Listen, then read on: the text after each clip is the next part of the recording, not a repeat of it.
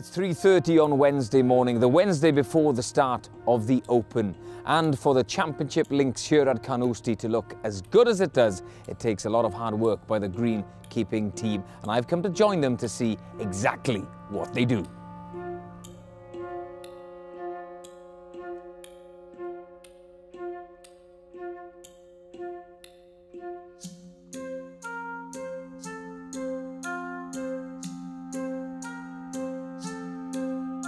Craig, there's nobody left, there's only me.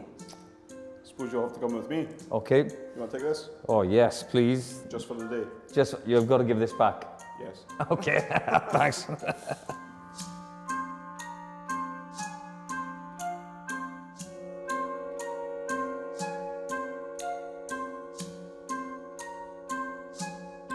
What an operation you have here. It's phenomenal the work goes on. How many people have you actually got out in the links? We've just under 50 guys here. They do an incredible job. You know, they keep things going. We're keeping ahead of the RNA and the STRI. We're getting through all the work this morning. 50? I think there's about 300 people out here. They work so fast, they move, green, gone, move, another one, back to this one, back to that one.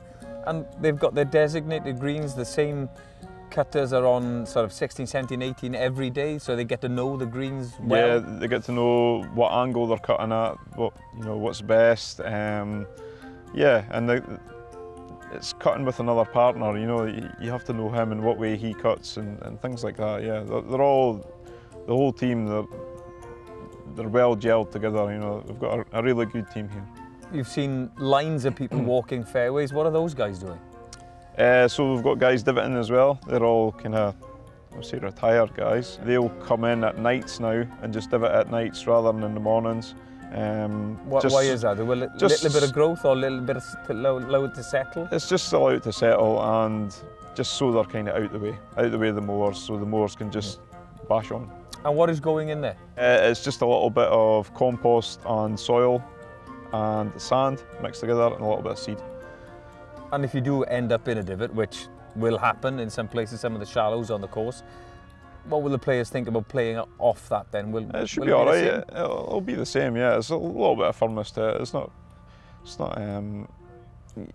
You should be able to go through it. Yeah, it should be okay. It's not just the course you have to look after as well then? No, it's, well, this year we were given the Environmental Golf Course of the Year. So we do a lot of work just looking after the golf course and out with, you know, we try to encourage wildflowers where in the past we'd maybe be spraying, a wildflower would be classed as a weed, but we're trying to bring some of these wildflowers back. So there's orchids, there's bird's foot trefoil, kidney vetch, which is very good for small blue butterfly, which we're trying to encourage back as well. Green side at 18, you've let me loose in a bunker with a rake. They're not the rakes that the guys are using out there at the moment, they're the ones out there on championship day, but you can give me a little insight into how you maintain the bunkers, how you look after them, how you prep them for start of play. Well, the bunkers are like the greens and the fairways and tees. We like to take pride in the bunkers as well, so we do a lot of strimming, fly mowing the faces, keeping on top of them. But it's the bunker raking as well. You don't want the player to have a poor lie once he comes into the bunker. You want to be consistent all over the bunkers, 112 on the course. I only want you to rake one. Yeah, I was going to say, I've got all morning, but I don't think I'll be able to do 112 of them. What about the work you did? I know you worked on a lot of them, I think about 80 of the bunkers, pre-open as well. What did you do to them then? That's right. We've rebuilt them, so you could probably see in here the stacked sods of turf on top of each other, pack behind it, just make sure it's at the right angle going up. So we did 87 this year. We had a bunker camp, which we did with some of the students at Elmwood College in Cooper. It was a great help, so yeah, it was good. More people to help the better, you know, because it's a huge operation. It's a huge operation. We managed to get it all done before the Beast of the East came in. Yeah, it was good. And during championship days then, who patrols the bunkers? You know, whose responsibility is it to maintain them? A player's been in, he's played his shot onto 18.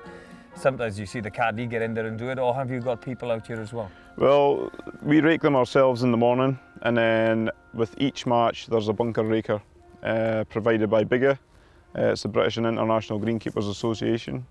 So they get one of these and they're just touching up any little marks that are in the bunkers, any debris that's in a bunker, they just throw that out, take care of that, which is pretty good.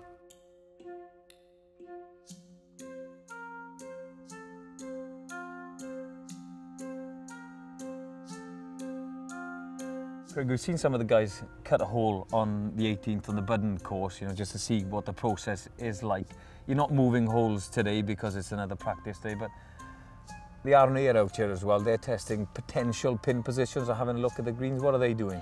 Yeah, so they're looking at potential pin positions over the next few days. They'll look at different bits, try putting on different areas just to see how it is, how it's performing, things like that. Yeah, this is just one of the first stages of the next stage, which is choosing the pin tomorrow morning. Yeah. And you work closely with the RNA, obviously. I've seen Grant Moyer out there. I interviewed Grant at the start of the week. It's a process that's on constant flow constant dialogue between you both. Yeah, it's not just today and this week, it's been over years, we're always in constant contact with the RNA, whether it be greens or whether it be changes to course setup, things like that. Yeah, new bunkers, if I have to add new bunkers, new tees, things like that, we're always in contact with them. How's Grant's putting? Oh, it's terrible. Hi, Grant.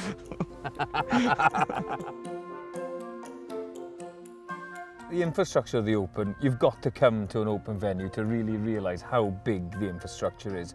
You've got grandstands all over the place, you've got stands, and of course you've got 3 courses here.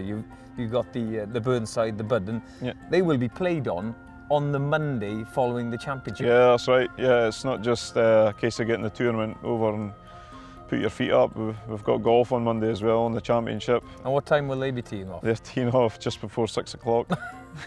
And then the Tuesday it's 6:30 in the morning. So yeah, it's okay, we could have a little bit of downtime on Sunday night, but we still have golf on the Monday and thereafter that, you just keep going.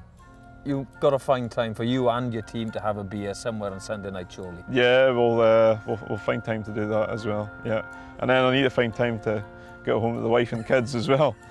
They'll be missing me. Yeah, Craig, thank you very much for your time this morning. It's been an absolute pleasure. Oh, it's been good.